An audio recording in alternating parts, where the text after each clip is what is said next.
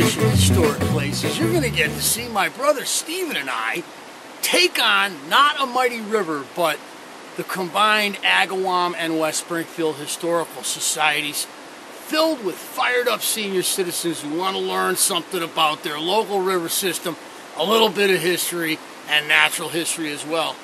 So we decided to do something different. We gave a lecture. We've lectured for years, he and I. He on birds and biology, and me on history, and we've done it all over New England.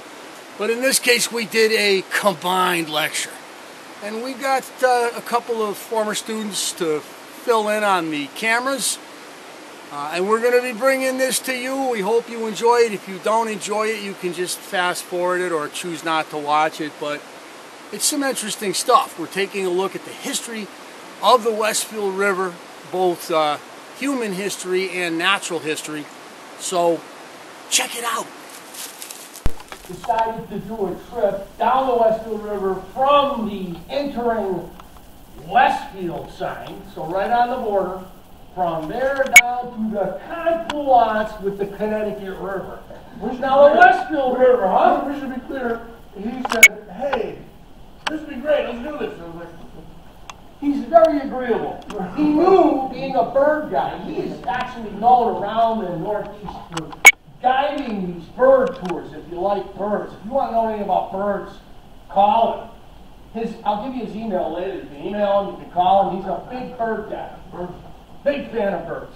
But anyways, he was more than willing because he'd get a chance to see the wildlife. And I've always been, he and I both love natural history and adventure. And history, and we were going to bring, of course, we brought the fishing poles. We had you'll see in a little while. But the idea was we were going to videotape this because growing up in West Springfield, I was always down at the Westfield River. I was a river rat. You know, I'd be down there after school going fishing, running around and having a good time. Swimming, you're not supposed to always swim down there, but we were always down there.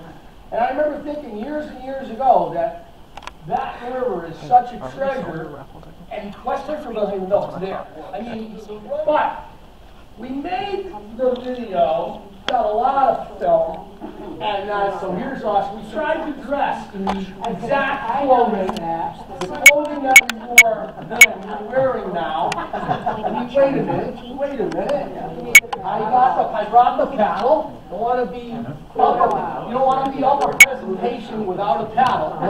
So we brought the paddle. See? How was that? So the idea, is we're going down the river. Now, people from Agawam might remember that the Westfield River has two names. Above the entering Westfield sign, it was called the Westfield River. But from the border of Westfield and West Side, it becomes the Agawam River until it enters the Connecticut River.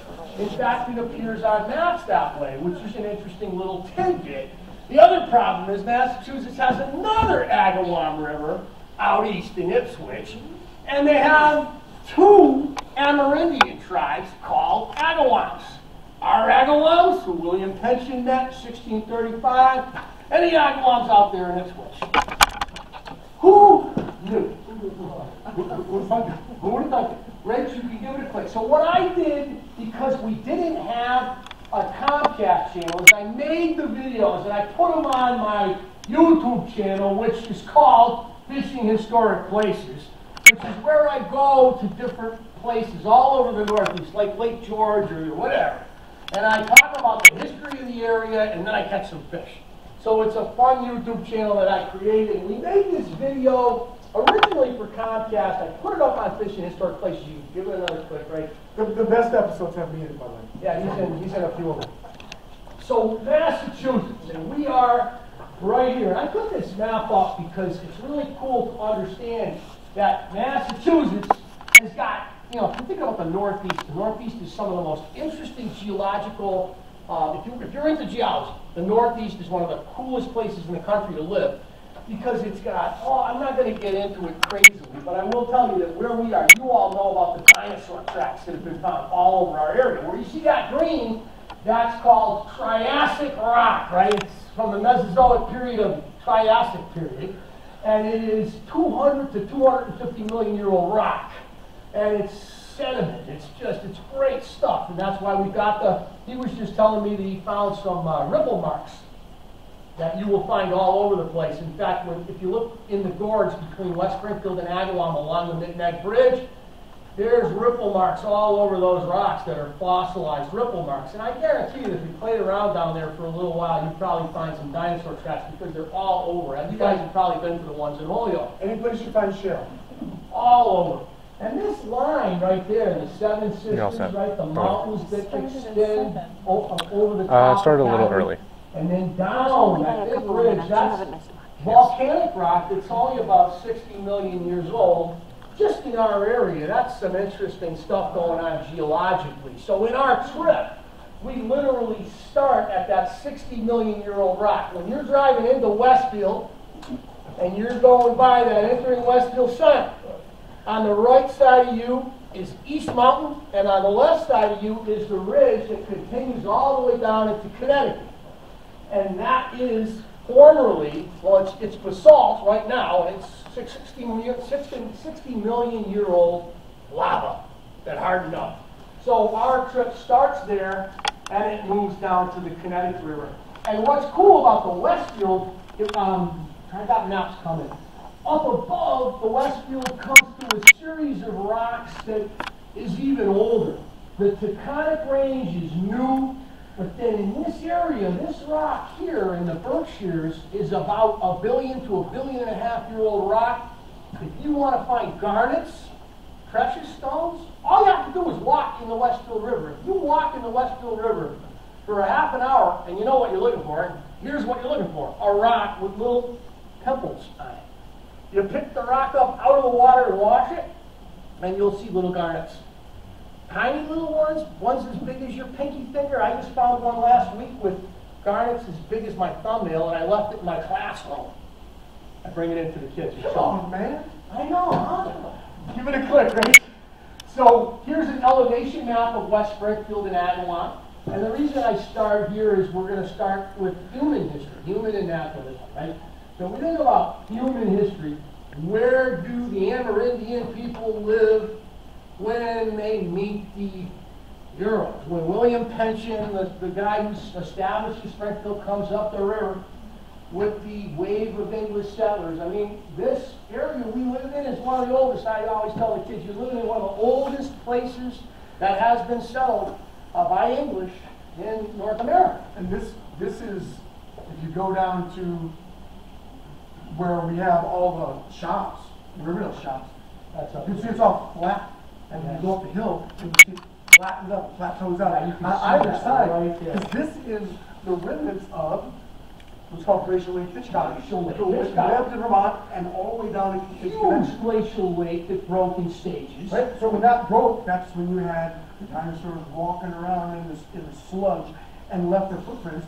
Got covered up and turned into dinosaur footprints. And you can see the last lake bottom and then the earlier lake bottom. Right. And then what were probably islands because it extended all the way to the Berkshires. Yep. So it's kind of cool. But elevation-wise, West Springfield's average elevation is 65 feet above sea level. And the highest spot in West Springfield is up by Prospect Down. It's like 200 and something feet above sea level. So we're not really that high above sea level. The Westfield River cuts into the Connecticut River Basin.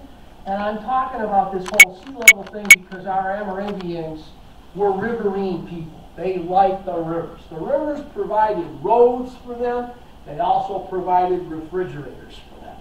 There, if you need food, especially after the starving time is February, March, and into April. You can't wait for these leaves to start to poke on the trees because that means up the river are coming huge fish.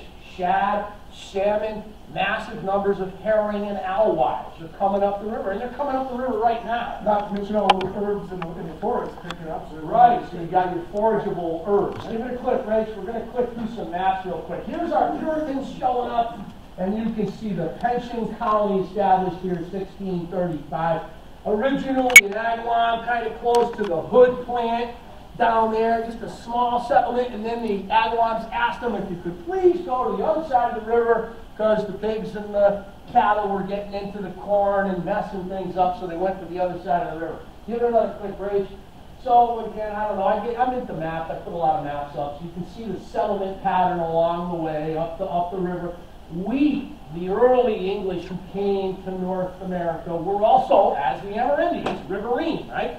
They used the rivers as roads to follow inland from the ocean. Give it another click.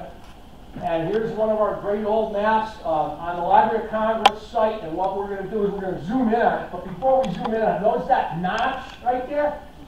There's your original Springfield land grant marked on the map. West Springfield, the pension purchased from the Indians, and I'm going to show you the deed in a minute, extended south into Connecticut. Suffield, Enfield, part of Somers was in that original Springfield land grant, which a lot of people don't know. Give it a click. There it is again, you can see it. One more click. And we're starting to zoom in, and another click. You're going to get bored with maps, so we'll just keep playing. There he is, William Pension, the founder of the feast. And he comes up the river in 1635, and he was a crafty guy. He was from out by Boston. He was from Roxbury. And he had a plan. You know how Boston back in the day was on a peninsula? He had a plan where he wanted to buy up all the land on that peninsula and put up a toll booth so that he could basically make all the money from all the trade that was going into Boston. I like to say Boston with a Boston accent. Is that how they talk back then? That's what I heard. I don't know. Shall I compare thee to a summer's day? That's how they are brought out more into it. So the good sir, Mr. Pension, came in with his, give it a click right so I'm losing. So we got the deed here. Here's our deed, the original deed and the translation. And Pension ends up grabbing a huge chunk of land. He gets Holyoke, West Springfield, Agawam, Southwick, a little bit of Westfield. Go all the way around, and East Longmeadow, Somers, Enfield, Chicopee, Springfield, part of Hampton, Wilbraham, Ludlow, big area of land. What does he pay for it? He pays 18 fathom of wampum, which is beads. He pays 18 shovels, 18 blankets, 18 hoes, which are for digging in the ground, 18 axes, and 18 cooking pots. And he gets all that land, and of course he's supposed to share it. And here are the Amerindian chiefs. The Agawam chiefs made their marks on that document. This is all readily available. You can get it online. You can get it at the probate court. Give it another click, Rach. So we're getting closer. Our map is getting closer. So you can see our Westfield River Pension decides to settle where he settles because of the confluence of the Chicopee River here and the Westfield River here. And these rivers provide access to the hinterlands. Pension wanted to make money in Boston, and the people in Boston didn't like his plan. He figured he'd start his own ball game out here. And the idea would be make good relations with the Amerindians, and they would do his trapping and his furring for him. So the major mammals, and I was going to have you add the mammals, but I forgot. Man! Son of a gun. We got the beaver, we got the muskrat, the otter, right? At a time you have wolves, mountain lions. Tons of wolves. You had a thing called... Think about the wolves. They had a wolf bounty in Massachusetts right till the early 18th century. There were so many wolves. Eastern mountain lion. Lots of good You had Eastern caribou, which is now gone. It's like Eastern mountain totally lion. extirpated. And you had an animal that is no longer in existence. It was called the sea mink. It was much like the sea otter out west, only it was a mink that lived in the water. So much larger than our current mink. Yeah, and so gone. How many of you guys have seen mink in West Springfield? See them in the low light conditions. If you have a brook near your house, my brother lives on Eli Ave, not this brother, the other brother. And that little brook, you see this little black, you might think it's a black squirrel if you looked real quick. But it's long. Long and thin. They're in the weasel family. So, yesterday Yep. There you at go. the Westfield line. There you go, and that's a good place for them because there's the little brooks that are coming in. Any place you see water. That's a mink. Mink, yeah, and the value of the mink right now, you can't take the fur unless you have a permit, but it was $380 last I checked for a well done mink pelt. Now they're raised on farms. True. Although people do have still traffic in certain states.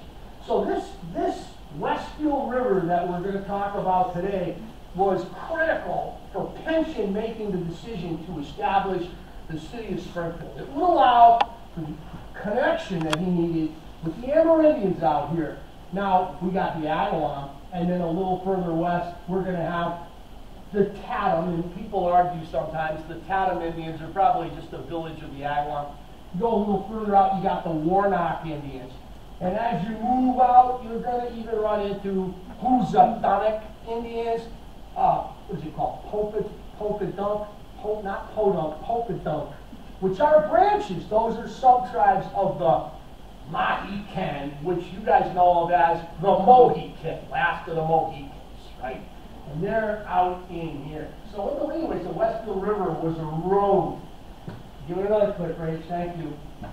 So here we are, finally, there it is. Notice what it's called on the map. This is the 40s map, Agawam River. Give it another click. And now we can see the Westfield River watershed on the left. And the west, and our plan is, we have a plan, after we're done with this talk, our plan is we're going to continue this thing. We're going to, maybe next year we'll do from Huntington to West Springfield. And then the following year we're going to do the upper. But there's 3 branches of the Westfield River that all come together in the town of Huntington, which was called number 9. That was what it was called originally. Number 9 became Huntington. But that would be the west branch, the middle branch, and finally the east branch. Was that those 3 rivers? Inspiration for the song? Number 9. I think it might have been Huntington, Mass. The Beatles, huge fans of Huntington. So now over here, we have one of my favorite maps that I have in my classroom, and this is the map that shows West Springfield after it breaks away from Springfield. West Springfield got its independence. Get ready! Is that Bonnie's Island? He's distracting me. Yes, he's right. It is Bonnie's Island. Back when it was an island. When it was an island, that's totally right. So we got to look at this here map and understand that once upon a time, West Springfield was part of Springfield. It got its independence in the year 1774, and we are very close to the 250th anniversary of that. That's pretty cool. It is cool. I'm going to really, I got another 3 or 4 years before I retire to be ready, right? Before I retire from teaching. And you know what I'm going to do? I'm going to make sure the town does a kick-ass celebration of our 250th anniversary. Because we really need to, you know. When I was a kid, we celebrated our 200th anniversary. So I got great kids, and I know they'll help me if I put the target on the map. You know what I mean? So we're going to get the schools going, and we're going to make it happen. The 250th anniversary of West Springfield, and by connection, Agawam. You can see Agawam and Holyoke are both part of West Springfield in this map. And there's our Agawam River, and as my brother points out, there's Bonnie's Island. You know how you get on Route 5 when you're driving down 5 and you're going to go across that crazy bridge where you might die if you're heading for 91, right? You're going down that road. And you'll come to on Route 5, you're going so fast you're not paying attention. And you come to the sign that says entering Agawam. And you're like, wait a minute, where did this border come from? But you can see here that at one point, actually it doesn't even show here, at one point in the mid-19th century, the Westfield River cut through right here, making a full scale, not to Connecticut, and the Westfield cut. If you look at the Westfield on Google Earth, you'll see there's all kinds of oxbows, E-ray. You know all those ponds down there by the Big E? There's all those little back ponds. That's from the Westfield River meandering as it gets close to the Connecticut River. And at one point it cut through, and that whole piece of land was an island. Anyways, Bonnie's Island, which has got its own little history. Maybe the history of Bonnie's Island would be something for us to do another day. Give it a quick race. We should take a tour. So, yeah, so there it is. We're going even closer. You can see your streets. And again, let's get moving. I got to move this thing.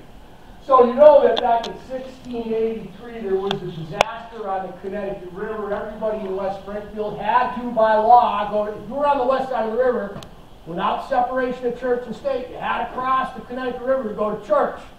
And going across the river, Reese Bedurtha, with his little granddaughter, Mercy Bedurtha, who was only a week old, and 3 other members of the Bedurtha family, they found themselves flipped over in a boat in the March flooded, freezing Connecticut River water. They died. 5 people. The family's still around. The family's still around. I asked some of my class. Yeah. Yeah. It's still found in family. The Boutarthas. Boutarthas. I don't know Boutarthas. They call it, he said Boutartha now, I don't know. They have well, I think it's a Welsh name, if I go back and look. But anyway, 1683, the town petitions the state. The state gives us our own parish, as well as Agawam, in 1696-97. And there's our first computer click ready, so we move on. So you can see West Springfield becomes what it becomes because of the river and a tragedy, right? So now here we're looking at Google Earth, and we've already been looking at that, and I've mapped this out, and I put on this map a whole bunch of archaeological sites, and that's one of my surprises for you tonight. So if you're into archaeology and Amerindians, you're going to get something cool here. Give it another click. Right there's our canoe. I was going to bring the canoe in here, but I thought I'd have a hard time getting it through the door.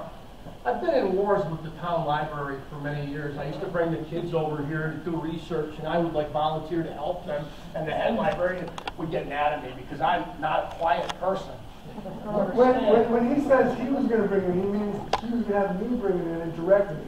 I was just going to take it off the back, move it in. Yeah. It's a light canoe. It only weighs 45 pounds, but it's a flat bottom aluminum canoe. Not a canoe that you can see in the canoe races, because it's made for fishing. It's very stable. It doesn't flip over, and we figured it would work on the river, and it did. Give it a click, right?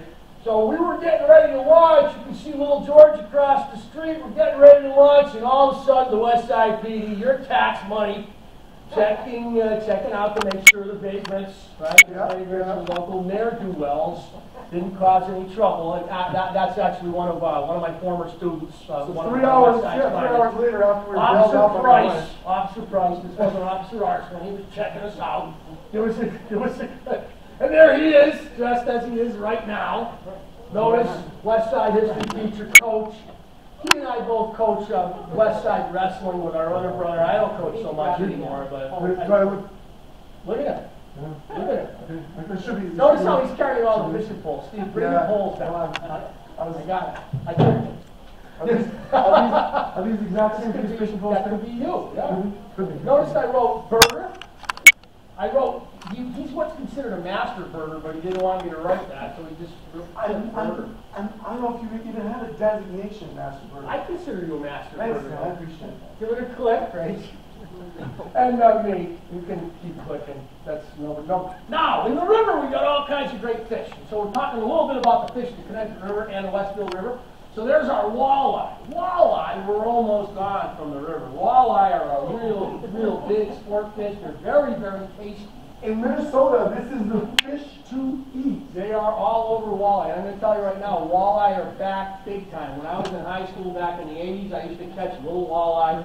And I have former students on Facebook and Instagram. They're now in their 30s and 40s, and they're sending me pictures of big walleye that they're catching. So I got to target walleye down there one of these days.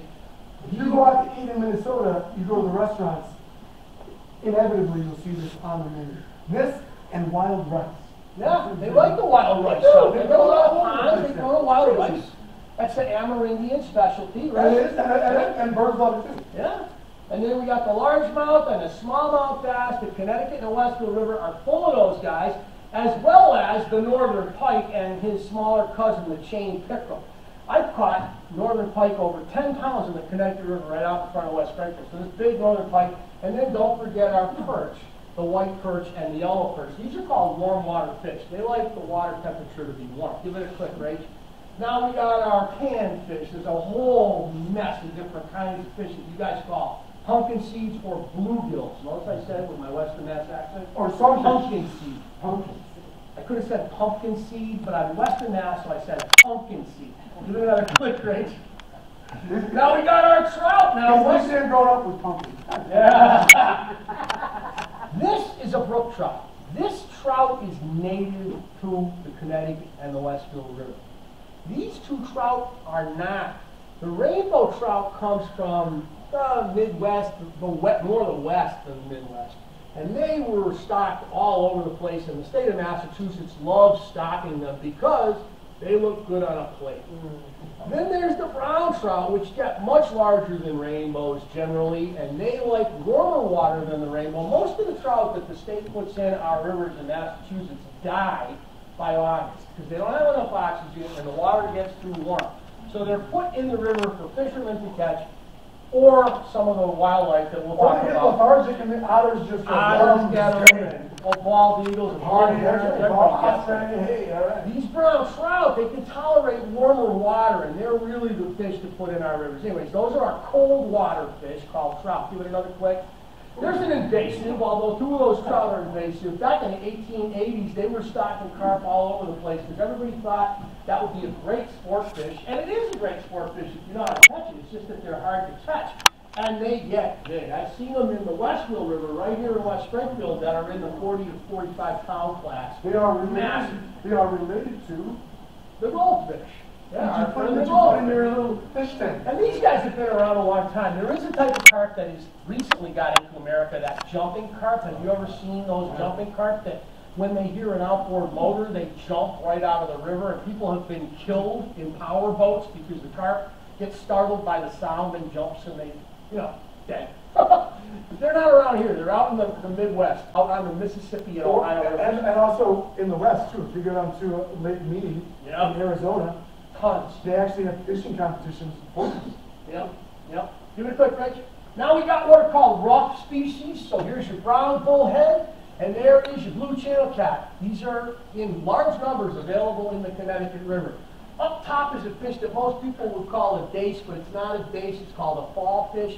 Beautiful, fun fish to catch, and if people catch dace, I don't know why people do this, but they'll throw them up on the bank. We shouldn't do that. Let them go. That fall fish right there, though, is a beautiful fish, and it needs really clean water. When you get those in a river, you know the river's coming back. Below that is the long-nosed gar, and that is a prehistoric fish. You know, you touch most fish, and you will feel the slime on the fish. If you touch a gar, it's like you're touching a snake. They don't have slime. So they're really different, and they don't need much oxygen in the water at all. So those ponds down by the Big Eaton Ray could very well have gar in them. You actually see these over in Stanley Park. Yeah, they're in Stanley Park, right. You see them gulping air off the top. And you see them, they're huge. I caught them up by Lake Champlain. I caught one of those about 4.5 feet long. And the thing about it is I caught it in a canoe. So bringing it into a canoe is a whole different place. And that is one of my favorite fish. Really ugly, and people think that it's one of those snakeheads. It looks like a snakehead. If you look up a snakehead, which are invasive from China that have gotten into American water, that looks like one. But that's called a bowfin. That's natural. It's another prehistoric fish. Really cool fish to run into around here. They're very powerful and fun to catch. Give it a click, Rach. Now we got our, you know that we have sturgeon in our rivers? 3 different kinds of sturgeon. Short nose, the green sturgeon, and then the Atlantic sturgeon. They just found one of these floating dead down in Hartford 2 years ago. Yeah, 2 years ago. By the way, these are even older than things he was talking about. Yeah. You see these scoots, which are all bone. So they were like old fish. Like an exoskeleton. Yeah, they had these big bony plates on them. And this is one of the remnants of these guys. Yeah, like a dinosaur. Huge animal. I had one of those on Lake Champlain one time, and then I didn't land. They're not sure. About 5 feet. They're not sure how long they live, nor how big they grow. There's reports in the Danube River by the Romans, who were not telling fish tales, of regular catches of 30-meter long sturgeon, which would suggest that they've been reverse evolutionized. Like what happened was they harvested too many big ones, meaning that the smaller genetics were then handed down. Or that would be the biggest fish on the planet. Yeah. They got to be. Or they just don't get that big anymore because they're fish. Right, because they're keeping the big ones, exactly. Yep. Or because, like you say, they don't know how old they live. Yep. Give it a click, Rach. And here's the subject of the real subject. When we start talking about the Amerindians and why the Amerindians love West Springfield, Agawam, the riverine systems that I'm talking about, the Chickadee River, it's because of these fish. So think about how bad it would have been to be an Amerindian in March. You're so hungry that you are going to take a stone implement and drill a hole in a maple or a birch tree to collect the sap that you're going to then boil for hours in a wooden vessel quite often. to get yourself some syrup that would give you some calories. There's how bad they, you know, if you're thinking about the native people of the Northeast, the starving time. If you met an Amerindian in October, they're described as being kind of chubby. But by the time you get to March, they're tightening their belts. Or they didn't store stuff. Girding up their loins. Right, they did not, they didn't salt, they very rarely smoked, they generally ate it all, and they basically got chubby, and then when the winter came, they slowly starved. So when these things came back in the river, it was all bets are off. I think back in the river because all these guys are migratory, so they spend most of their lives in the ocean and they breed in fresh water, so they come up all the rivers and seas. We all know about salmon doing that. Well, these guys right here, the alewives and the herring, and the shad, the American shad, and then finally the Atlantic salmon. Now, when I was a kid, Biologist got that there was a huge salmon run in the Connecticut River. And the federal government spent billions of dollars trying to restore the Atlantic salmon to the Connecticut River. And at the present, many biologists are saying that they think it might be a little too far south for there to have been huge numbers of them. There, salmon, here we have salmon in the records, but we don't have huge numbers of salmon in the records.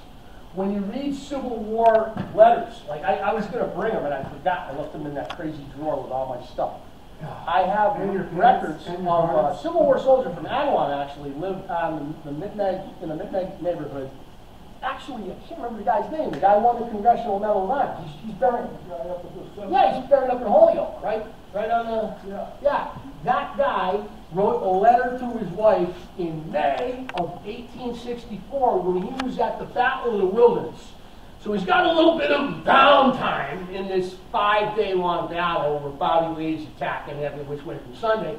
And he's writing a letter saying to his wife he wishes that he had a slice of her shad pie. And this connects me. As I'm reading these letters, people will bring these Civil War letters to transcribe because they're written in real flowery English and there's a lot of shop talk in them. And when I read that letter, it immediately connected me to my river, the Westfield River, and I thought, 150 years ago, some guy was doing the same kind of thing that I was doing myself as a young guy, right? I never had a shad pie. I've never had a shad. I've never eaten a shad. I just catch them and let them go. But I'm enjoying. So there's your American shad. They get to weigh up to 11 pounds. They're generally 4 or 5 pounds. And then your herring, which are now endangered. You know, this fish, for some reason, they think that they're getting netted in the Atlantic, and there's a demand for herring in the Scandinavian countries and in Japan. And of course, that's the story of fish in this world, right? Nobody really protests about fish. You know, you get all fired up about dolphins, but not fish. Until they're almost gone. Until they're almost gone. Oh, we gotta do something about fish now. Crash, and it just seems like the way of the world. It's very sad to me, but let's continue, Rachel. Give it another click, and there's our famous palindromous fish, right? But he does the opposite. He goes from freshwater, where he spends most of his life, down into the ocean to spawn. And there's your eel. How many of you guys have ever eaten eel? Ain't nobody in the room's eaten eel. I'm glad you've eaten eel. And if you go to a Japanese restaurant, you get unagi dan, which is one of my favorite things. Eel is very delicate, and a lot of my Italian friends from West Springfield would eat eel during the Christmas season. I guess it's tradition, but it's good meat, believe me. One of the things that's lost here, because I saw on the slides, is an animal called a mud puppy. A lot of them. One of the largest amphibians in the world, and it's found right in the Connecticut River. And most people don't even know it. Yeah, every once in a In while. fact, it's not even found in New York. Yeah, every once in a while, one of the kids will catch one. Yep. They'll be fishing for pumpkin season. They'll catch a mud puppy that long, and they look like a monster. They're about 3.5 feet long. Kids get scared easy. I know I did. And last, we have stripers. These are ocean fish. They come into the Connecticut River in April, May, June, and they come in following the herring and the shad and the alewives, and they're trying to eat them. They're not playing around. And it's probable that the striper return, there's a real rejuvenation in the striper population that started in the 90s, went into a little bit of a tailspin, and now is coming back. These guys eat a lot of fish. And they may have contributed to the decline in herring numbers, but you can see that the two of us down on Long Island Sound last year with these, they're typically a saltwater We fish. caught them at the same time. It's true. It was a school day too. We went after school day. I told you I was going to catch something. So now when you launch your canoe on the Westfield River, the first thing you will see, this is right behind the Russian church or the Sunoco. You launch your canoe, you immediately go, am I in West Springfield? Because it is absolutely beautiful. The smell of the water, the sound of the cicadas and the birds and the trees, right? It's just pristine. You feel like you're alone in the universe, but you've got Route 20, and you know it because you can hear it.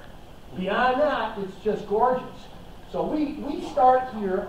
Give it another quick Rach, and he immediately identifies. The Reverend Blackbird. Do the song. Do the call. Do the call. I can't do this. I'm serious.